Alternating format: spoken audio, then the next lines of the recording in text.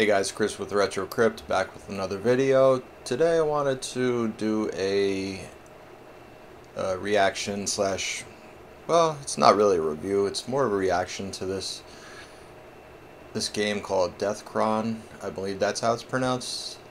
By Radalaika Games. Radalaika has a lot of different indie games. And I think they re-release. I'm pretty sure Arrow the Acrobat was on Super Nintendo. Cyber Citizen Shockman, I believe, was on maybe TurboGrafx 16. So they release a lot of indie games as well as re-release older games. So as you can see, there's a lot of different genres of games. Yeah, they got shmups, they have RPGs, they have action adventure.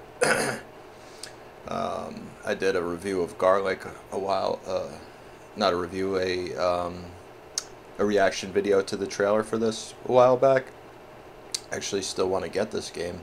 I want to check to see if it's on sale, but the one that I'm going to be doing today is Deathchron.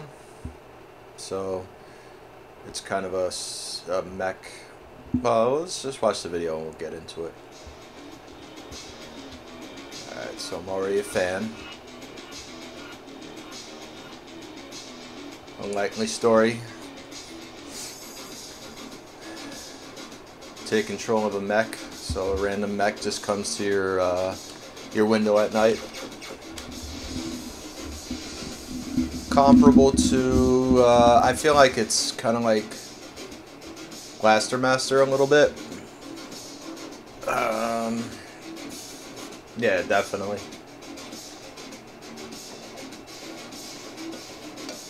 Very, very much like Blaster Master, actually. It's got that, you know, dual, you control the mech, but you can jump out and do small puzzles. Huge bosses. Kind of looks like a little Mega Man-ish. Mega Man X, maybe. Oh, that's cool. So I went ahead and looked in the shop, and apparently this game is on sale for, I think it said 20% off, so it's about $3.99, I think. So I'm definitely gonna buy it, and I'm probably gonna do a review of it later when I get a chance to play through a review. So I actually wanted to make a couple reactions to Radalaika game trailers. So I'm gonna post this one up, and then I'm gonna do a couple more, and then, you know, we'll go from there. See you later.